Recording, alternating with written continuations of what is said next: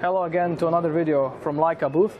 As you can see, we have here a brand new Rangemaster 2800.com.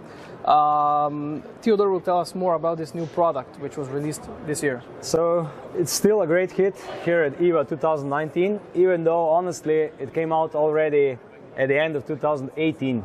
We already had it in our store, but we said we'll make it a video for here as news from IWA 2019 because it's so special.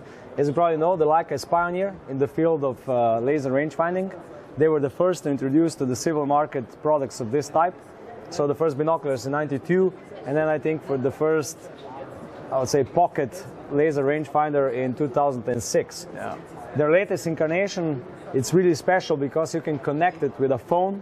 We are also able to connect it with a Kestrel for the wind readings, and it has a really advanced ballistic software.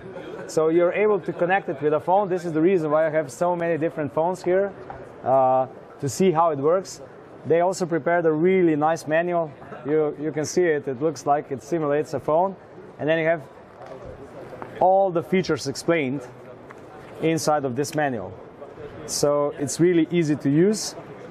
And you can input your own ballistical data inside of the device, and the device itself, when you measure it, it will take into account the angle, the weather conditions, so the temperature of the air, the pressure, and so on. So basically at which region you're hunting, at which altitude, and take all these factors to calculate the perfect ballistic curve for your individual bullet, and to give you the ballistic data you need to hit the target with the first hit on really long distances.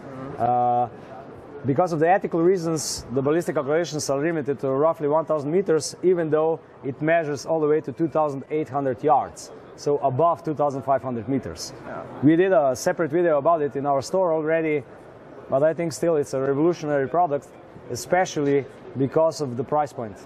For roughly 1,100 euros, you are getting first-class gear, optical-wise and performance-wise. Yeah, I think it's really nice. I think we covered most of the basic features. Please go and check our video review about this product specifically.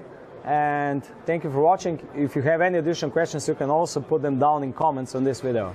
Thank you. Thank you.